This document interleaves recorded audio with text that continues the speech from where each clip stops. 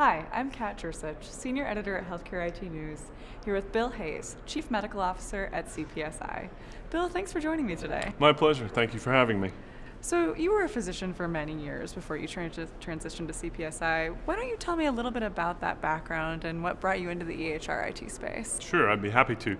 I practiced as an interventional cardiologist for many years. Enjoyed my practice, enjoyed my patients, enjoyed what I did. And interesting thing, there have been a lot of tremendous advances in healthcare. And one of them that came along was the electronic health record. And it changed how I practiced. Oh. And I saw the power behind the computers and thought that I think we can do more. And I think we can do it better. So over some years, I got interested in being in the HIT field, in the EMR field, and ended up making a transition full-time to work in the HIT world. Ended up in a position as the Chief Medical Officer at CPSI Corporation, an EHR vendor here in the United States. That being said, I like to think that I'm the voice of the future of the power of computers in the HIT world. And that being said, I've enjoyed working there already on some projects that are ongoing. That's wonderful. You and I were chatting a little bit before we started filming about a new tool that you've been using that helps surface relevant clinical data, and I wondered if you could tell the viewers a little bit about that. Sure, I'd be happy to. So in practice, in the systems that I used, these are industry comments. I found that there was power in them in the fact that I could get information from them when I was seeing a patient, what we call it point of care for a problem that we were addressing in the office.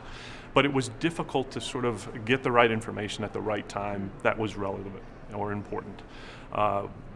Probably about a year and a half ago, we met a corporation who's become our partner, the Medicom Corporation, who about 40 years ago began building a clinical connection tool.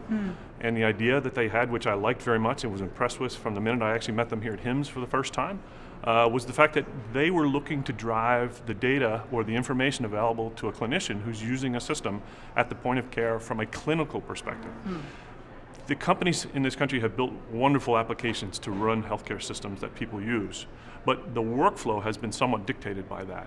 This idea, I think, is the antithesis of that. And the feedback from we have a physician council at our company at CPSI of users, physicians who use our system, who give us direct feedback. So this is not just my voice, this is the voice of clinical end users.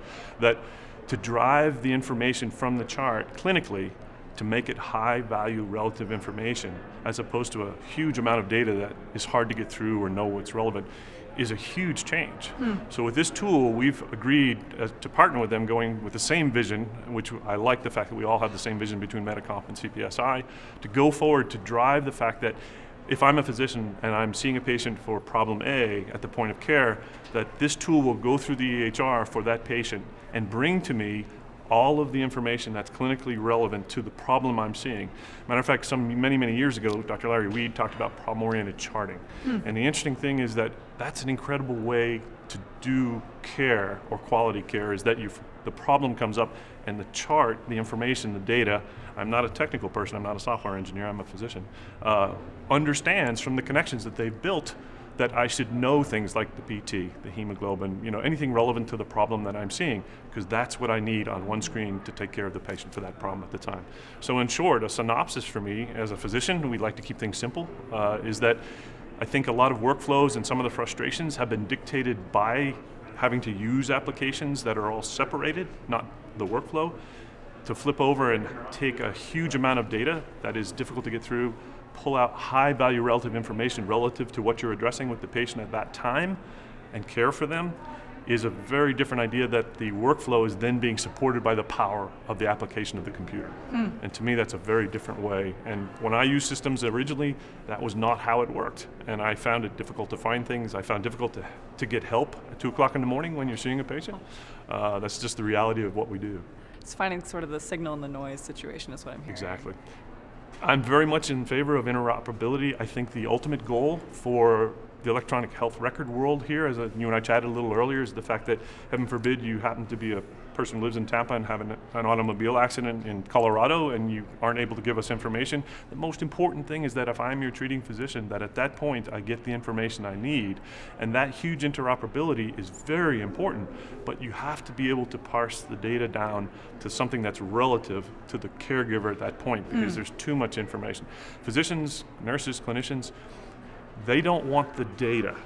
Even though I'm for EHI, I'm for 100% interoperability, to have the information is very important, but have the computer parse it and understand to what to look for, because then you take the data and provide, again, as I said earlier, that high clinical value information at the point of care. That's how to increase quality, that's how to improve outcomes for patients, and improve efficiencies, and even, in the end, maybe satisfaction for the users. Wonderful. Yeah, speaking of user satisfaction, before we wrap up, I'm wondering if you can provide any feedback that you're hearing. Do you have any sort of KPIs or notes that the tool is working? Sure. So we're in the midst of developing those, per se, with Medicomp. Medicomp has done some projects already with another small hospital. This is the first time, I think, that I'm aware of that.